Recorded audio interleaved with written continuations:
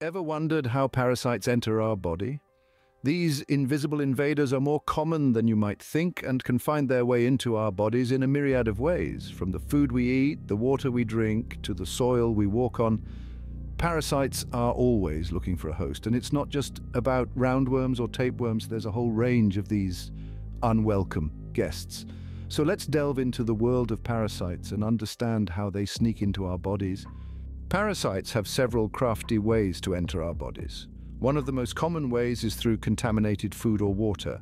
Unwashed fruits, undercooked meat or water from unclean sources can carry worm eggs or larvae, resulting in an infection. Another method is through soil transmission. Certain parasites, like hookworms and some types of roundworms, have larvae that can penetrate our skin.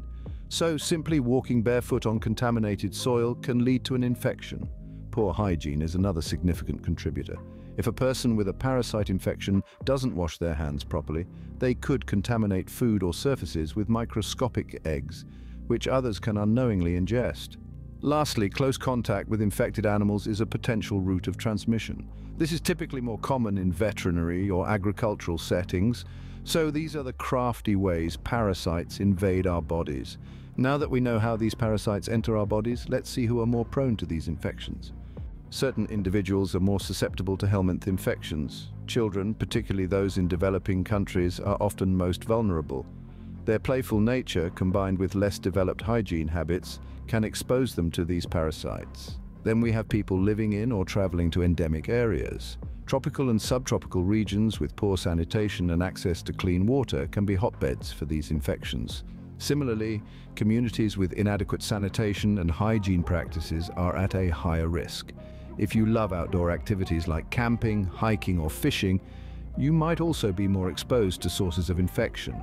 Lastly, pet owners and animal handlers might have a higher risk, especially if they don't follow proper hygiene practices.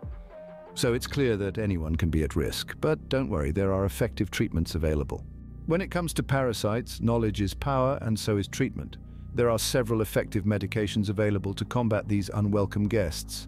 Albendazole, for instance, is widely used against a variety of worms, including hookworms, roundworms, whipworms, and tapeworms. Mebendazole is another potent weapon, commonly used in treating roundworm, whipworm, hookworm, and pinworm infections.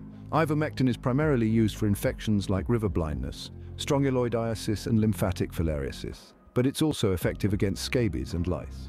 Praziquantel is specifically effective against schistosomiasis and some types of tapeworms. Lastly, pyrantel pamoate is used to treat infections by roundworms and pinworms, and is often the preferred choice for pinworm infections.